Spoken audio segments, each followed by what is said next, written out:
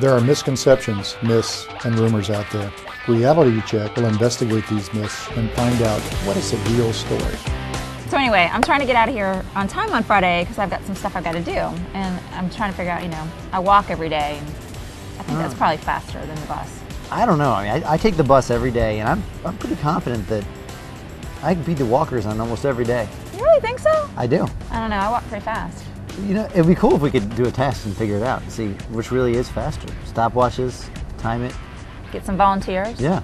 Maybe do it on averages so that we, do a couple days, see what the results really are. That'd be great.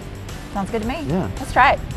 Nick and Mary Kay enlisted the help of 3 volunteers, Rebecca, Reese, and Stephen, each equipped with a stopwatch and map. They walked from the bus stop on JPA across from Jordan Hall to the upper bus stop at Scott Stadium, timing themselves as they went, each taking the same route. The next day, they walked from the same bus stop at JPA to the bottom parking lot of U-Haul. Nick and Mary Kay averaged their times to account for varying walking speeds. Then each volunteer timed their bus ride for 3 days. Because traffic can play a role in the evening commute, each volunteer rode at different times. Rebecca rode at 4:30, Reese chose 5 p.m., Stephen rode at 5:30. So for the 4:30 3-day average, riding the bus from the bus stop on JP to U-Haul, it took an average of 12 minutes and 13 seconds.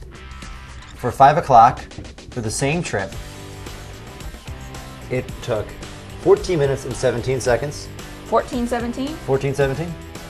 And at 5:30, 16 minutes, 19 seconds. 16 minutes and 19 seconds? That's correct.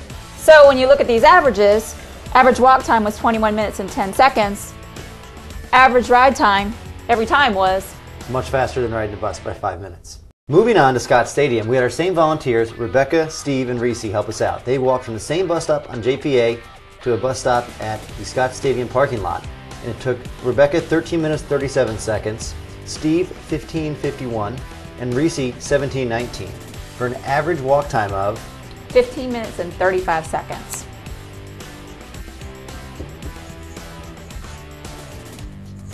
Okay, then we did the same thing with the bus. We did a 4:30, 5, and 5:30. Average ride times were 8:46, 10:09, and 11:03. So again, our results show it's faster to take the bus. So Mary Kay, the results are in, and it's faster to ride the bus than it is to walk. I know, you were right. I am sometimes. Yeah, every now and then. But let's talk about some of the benefits of walking that may have gotten hidden in our study. Well, we know that it's obviously healthier to walk than to ride, and it's nice outside, so you get to enjoy nature. And for me, it's a de-stressor. And for only a 5-minute difference in commute time, it might really be worth it. So I think so. I think in the future, I might give walking a chance. I think that's a good idea. So there you have it, folks. Click on the article, and you'll find more of the results. There are misconceptions, myths, and rumors. We've set out to find out the reality in each case.